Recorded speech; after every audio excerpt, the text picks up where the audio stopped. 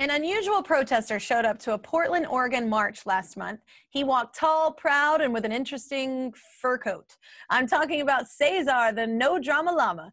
It turns out Cesar has been a political activist around the state for years.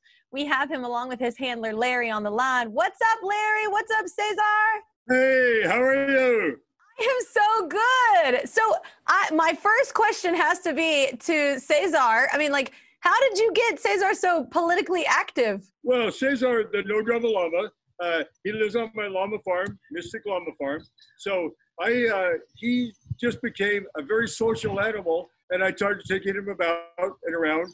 And then we went to walkabouts in different places, Yeah. and he just became social this way. We did a political rally with a candidate in our town, and Cesar the no-drama llama was born. I love that because I think what's cool about, take a circle, take a minute. So I love that you say Cesar is a calming presence at these events. And honestly, that's what we need at these events to kind of keep the peace while people are peaceful protesting. So do you feel like he definitely brings a calming aspect? Oh yeah, definitely.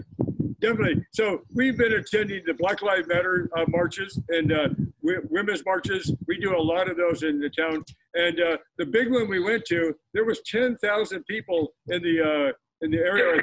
Cesar was right dead center, right in the middle of people. He just calmed the crowd down. You know, right now there's a lot of tensions going on. So yeah.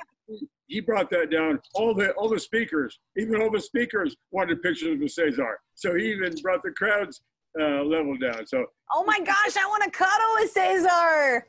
Hey, you know what, Kelly, we are going to have to make this happen. I don't know how, when, or what, but we are going to make a time where you're going to get to hug Cesar.